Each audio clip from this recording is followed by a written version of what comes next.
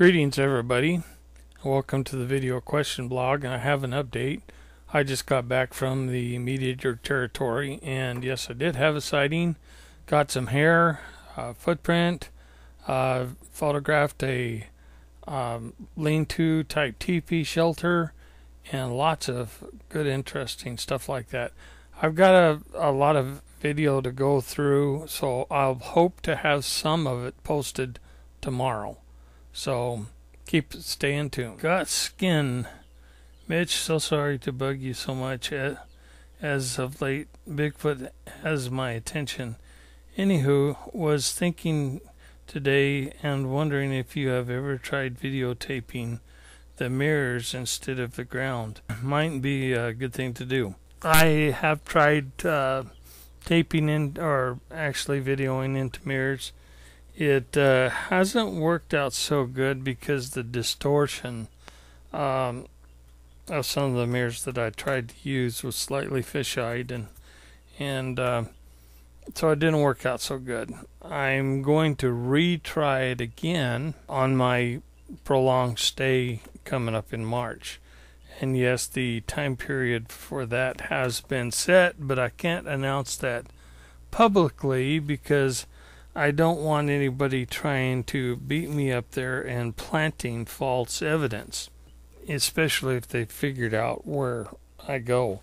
And also, I don't want to give a heads up to anybody that might want to try to attempt to intercept me as I'm going into the mountains and follow me on in. Yes, there's been people that have done that. And, I don't like it, and I have led them on a wild goose chase before. And it took them probably 30 or 40 miles for them to realize that I was onto them. Anyway, so that is set. For those that want to apply to go, I am taking resumes. And in this resume, I want to know basically what skills and equipment that you can bring to the thing, and to the outing, how long you plan to stay, if you have a project or two that you want to run,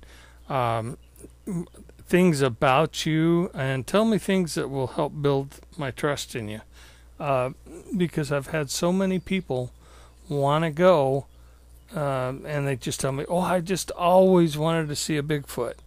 Well, I'm kind of afraid that's not good enough. This is research, not a looky-loo type thing. And then some of these people that I have taken in have turned around and more or less betrayed me by starting to bring their own friends and their own tours and stuff like that into spots. So I'm very, very careful, and it needs to be very, very well documented as to what your experience is, what groups you've worked with, and convince me that you're a no-kill, no-harm person. I'm not going to take very many people in, and that's simply because you pump too many people into the region dies in activity.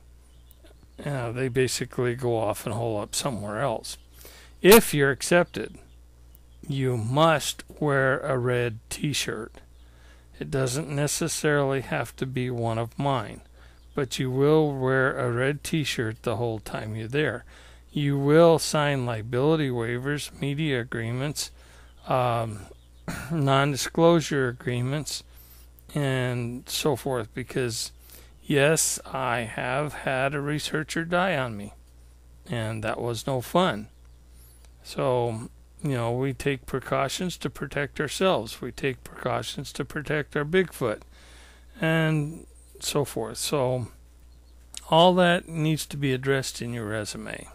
The resume is posted or can be sent to the liability waivers have to be physically signed prior to you actually being considered a member, and any information is given out, such as times, locations, and so forth. So you need to start working on that if you're planning on trying to go with me.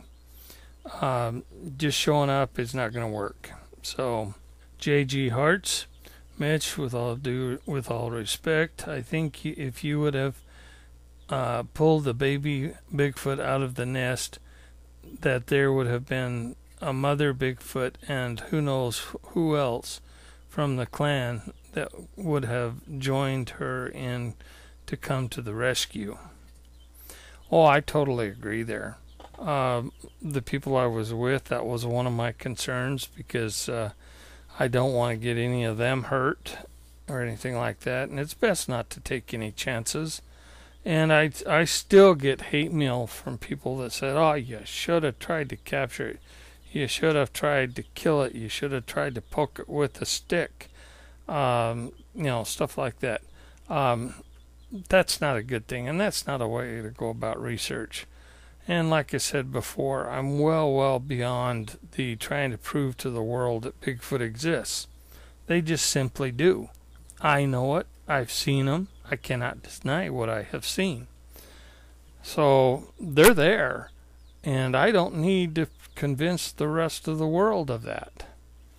So what I'm trying to do now is trying to gather information and so forth about them, their social structures, their lifestyles, their longevities, their diets, and stuff like things that are needed when the species is actually declared to exist. I mean, that's going to happen. Eventually it will happen.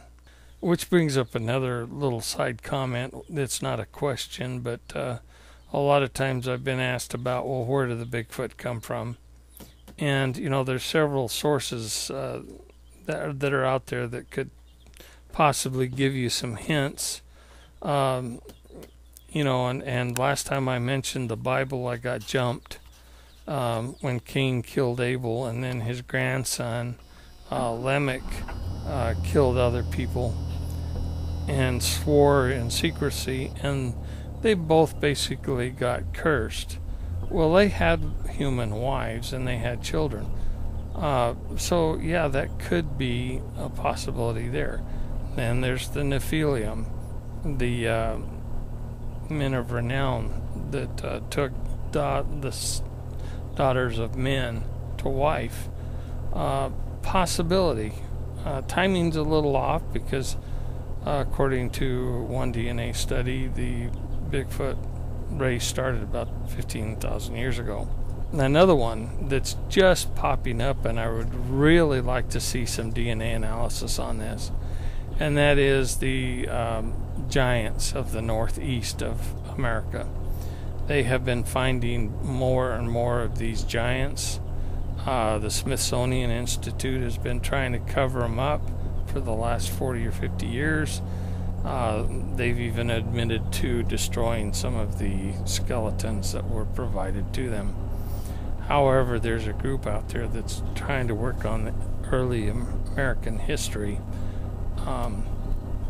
that say some of the red-headed giants, they're testing their DNA. Well, I would like their DNA results, not the verbiage, just the results. And I would like to get that compared to Dr. Ketchum's DNA results. Now, I realize that there's a lot of people out there that think that Dr. Ketchum's either a prime scientist for doing what she did, a brave scientist for doing what she did, and then there are some that believe that she's just totally a hoaxer. But one good way to find out is to cross-reference these red-headed giants' DNA to her DNA findings. It would be very interesting, because if there's a match, then it kind of vindicates her work. And if there's not a match, then the red-headed giants came from somewhere else, and so did the Bigfoot. But nobody's ever thought to do that or share DNA results. I would like to see that.